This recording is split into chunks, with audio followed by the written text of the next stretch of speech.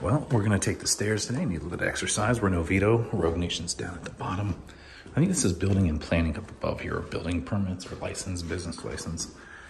So in case you want to come in and get a occupational license or a business license, i.e. a tax to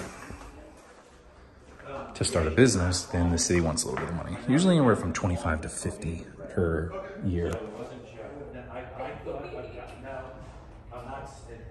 I just swear.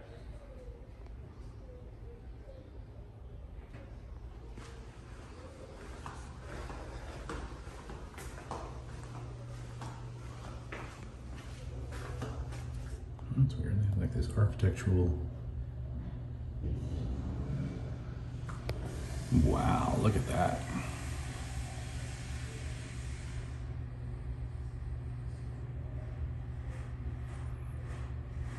It's down here. I'm trying to get. I don't know. Code enforcement's in this room in here, so.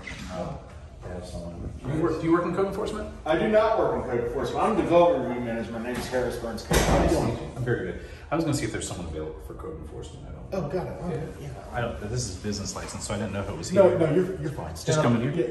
Yeah, stand up here. I'll go in and try and hunt somebody down for code enforcement. What's your name again? I don't give my name. I just wanted to talk to him about something without giving some information. You want to do it anonymous?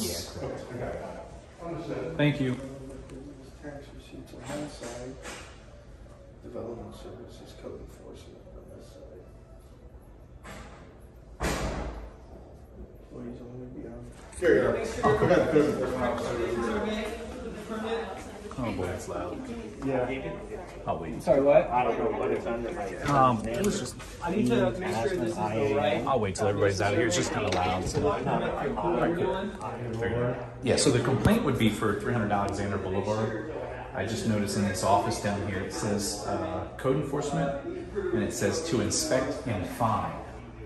Oh, that's the former code manager had that. I don't know why it hasn't been taken down. That was some kind of an internal joke. Yeah, it's not, because you guys actually will take people's homes from them and stuff like that, put liens against their homes for fines in excess. What would be like a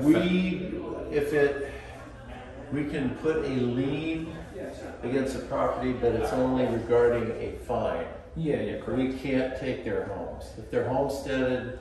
Yeah, you say it. But there's plenty of issues instances where code enforcement has done that, where someone has $25,000 in fines and. I've been here quite a while and I haven't.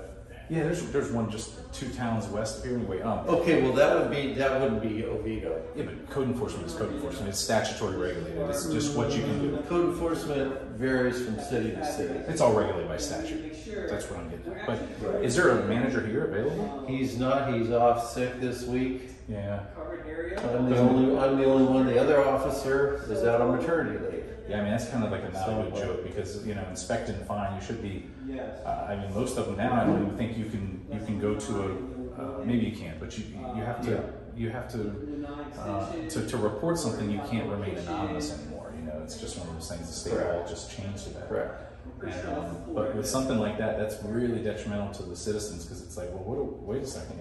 There's certain things that happen. The guy that had his home taken away from him over in Indiana. No, it's a couple towns over. Yeah. He fell sick, or his lawn service fell sick. He was up north, and they came down and fined.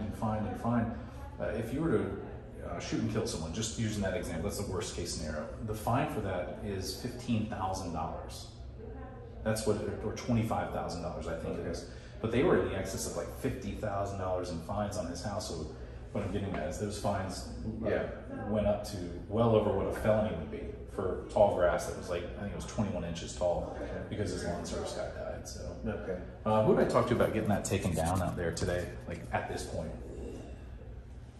We could probably talk to the director if she is available. I would hope so because seeing that like that, it's just the general public can be here and see that and they're just like, wow, the code enforcement here. I'll put it in lay terms. The code enforcement here is to focus in the ass. That's what that seems. That's what I mean by that. And I don't mean to use the language of that, but when I see that is what I see. So if I can talk to her, that'd be perfect. Let me see if she's available. All right, thank you, sir. I appreciate that.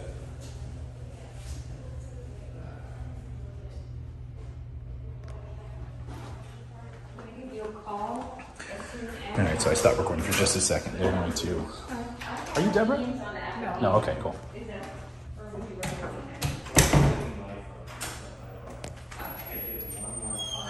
All right, he took it down. That was such a nasty joke right there. I couldn't believe what I was seeing, so unfortunately, that's exactly it. Problem solved. I'm just gonna do it as a revisit, show the signage, and I look in the employee fridge. Nice. Well, Rogue Nation are out of here. We did get some compliance here today. There's a sign in there that says that, and you saw it all. If you haven't seen the channel, check it out. He carries around this Top Gun bait wallet here.